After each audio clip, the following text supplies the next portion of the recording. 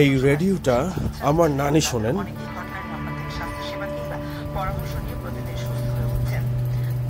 সবসময় ওনার কাছেই রাখেন রেডিওগুলো। আজ কি রান্না হবে এখনো জানি না। সবকিছু কেমন যেন সুনসান হয়ে আছে। সাদাতের সাইকেলিং মেশিনটাও যেন আজ খুব নীরব, ধুলোয় ঢাকা। পানির মেশিনটাও যেন অপরিত চলেই চলেছে। হেই, আসসালামু আলাইকুম ভিউয়ার্স, সবাই কেমন আছেন? আশা করছি ভালো আছেন, সুস্থ আছেন এবং সকলে হোম কোয়ারেন্টাইন মানছেন। আমি রেদওয়ান চলে আসলাম আরেকবার রেদওয়ান মৌসুমী ভ্লগ থেকে। আজকেও দেখাচ্ছি আমাদের ফুল ডে লং ভ্লগ। ইনশাল্লাহ সাথেই থাকবেন।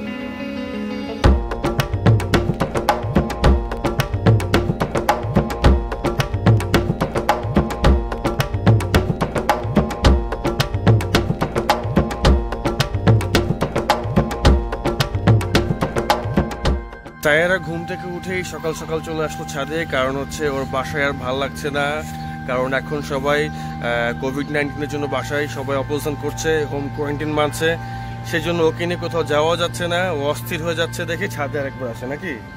হ্যাঁ, তোমার কাছে কেমন লাগছে মা সকালের ছাদটা? ভালো লাগছে? হাইড অ্যান্ড প্লে খেলতে হবে? হ্যাঁ, খেললাম। কে লুকাও?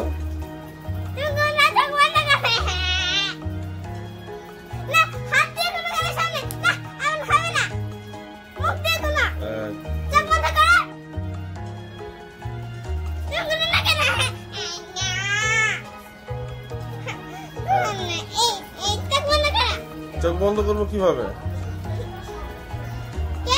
চোখ বন্ধ করবো কিভাবে?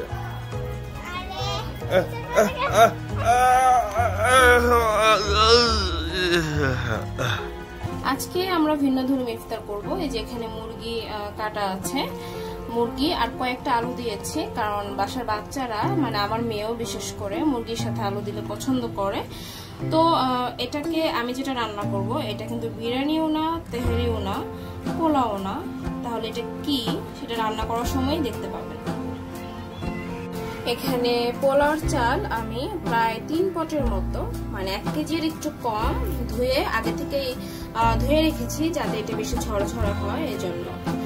আর পেঁয়াজও রেডি আছে। আর এখন কিন্তু 5:30 বাজে। আমার রান্না করতে খুবই কম সময় লাগে। আমি এত দেরিতে শুরু করেছি এর কারণ একদম ধোয়া ওঠা গরমটা যাতে ইফতারের সময় খাওয়া যায়। তরকারিতে দেওয়ার জন্য, মুরগিতে দেওয়ার জন্য এলাচটা আমি ছেঁচে নিচ্ছি। ছেঁচে নিলে ফ্লেভারটা বেশি ভালো পাওয়া যায়। একদম এলাচের ফ্লেভারটা আমার খুবই ভালো লাগে। একটি হাঁড়িতে তেল গরম করে নিয়েছি। মুরগি যেভাবে অ্যাজ ইউজুয়াল রান্না করেন আপনারা, ঠিক সেভাবে আগে মুরগিটি রান্না করে নেব আমি।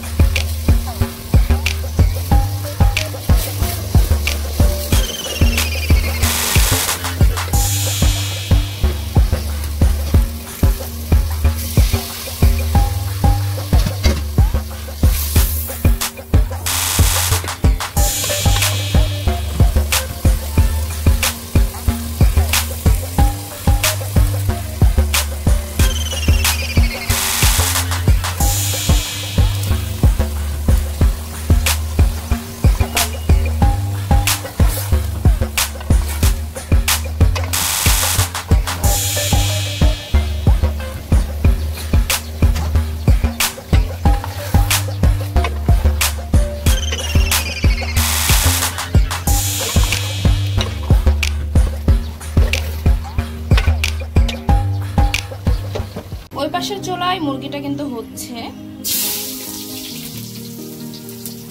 আর এই পাশের চুলা আমি বাকিটা রান্না করে নিচ্ছি। তেলটা মনে হয় খুব বেশি গরম হয়ে গিয়েছে।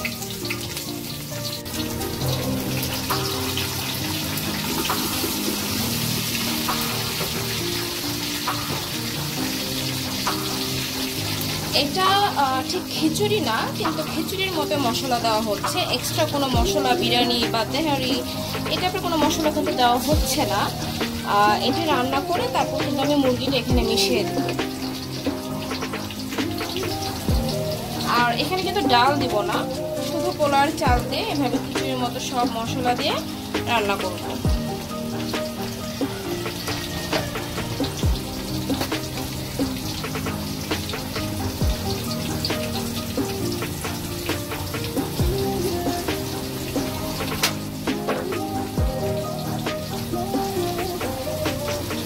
আমি কি লবণ দিয়েছিলাম? মেবি না। হ্যাঁ, আসলে মাঝে মাঝে খুব ভুলে যাই।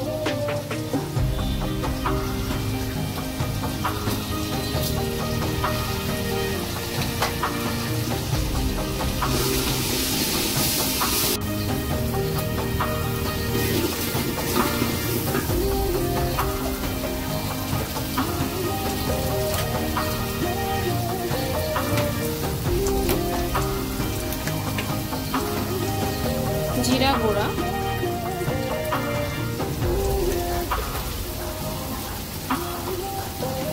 এখানে মরিচের গুঁড়া দিব না, কারণ হচ্ছে আমি এখানে কাঁচা মরিচ দিব, কারণ চিকেনে যথেষ্ট পরিমাণ মরিচের গুঁড়া দিয়েছি। যেহেতু এটা মিক্সড করা হবে সেহেতু এখানে যদি মরিচের গুঁড়া দিই অনেক বেশি ঝাল হয়ে যাবে। রান্না শিখছো তুমি? চেষ্টা করছি শেখার।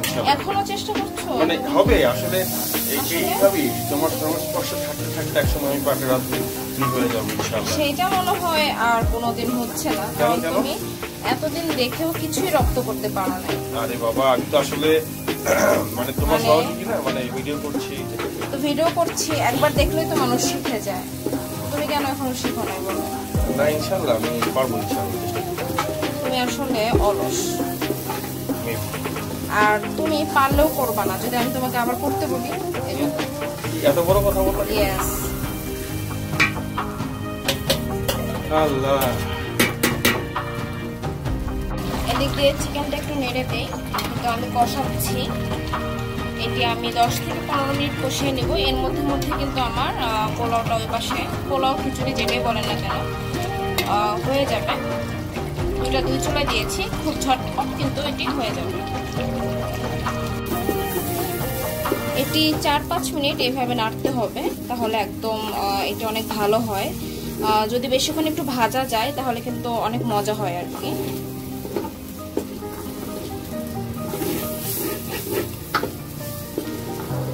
এভাবে এখন এভাবে ভাজতে থাকবো আমি এটি।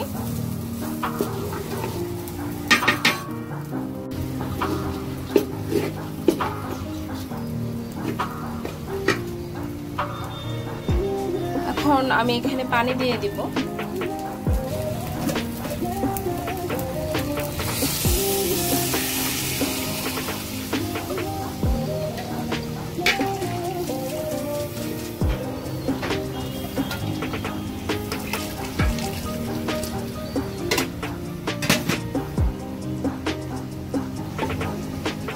কাঁচামরিচ মাঝখান দিয়ে ভেঙে দিয়ে দিচ্ছি, 4-5টি কাঁচামরিচ।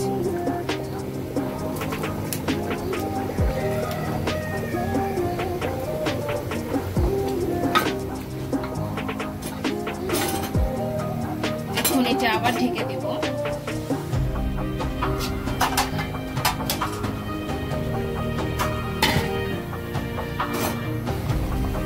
এটাতে অল্প একটু ঝোল দিয়ে দিয়েছি সেদ্ধ হওয়ার জন্য, অনেকক্ষণ কষানোর পর।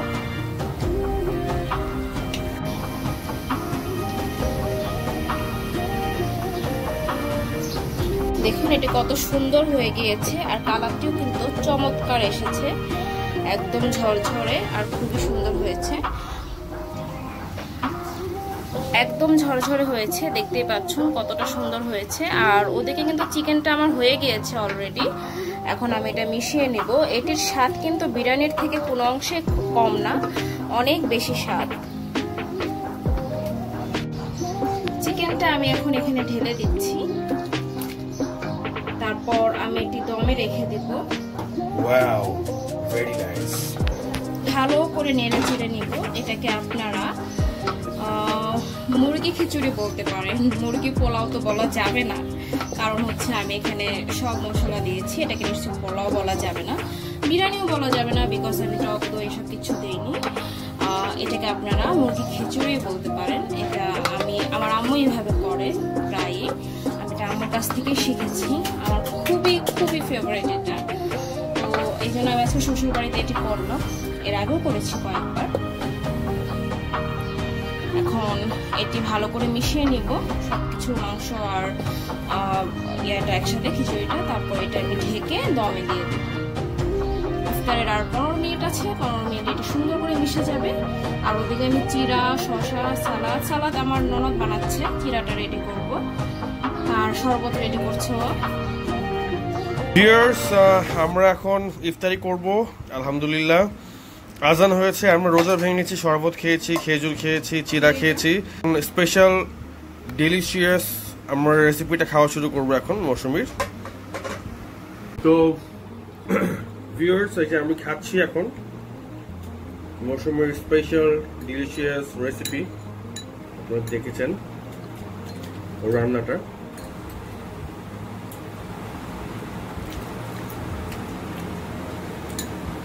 হান্ড্রেডে 100,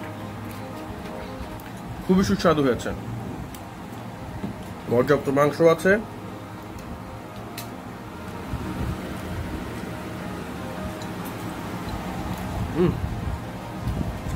ভেরি টেস্টি। ভিউয়ার্স, আজকে এই পর্যন্তই। সাথেই থাকুন আমাদের চ্যানেল সাবস্ক্রাইব করতে ভুলবেন না।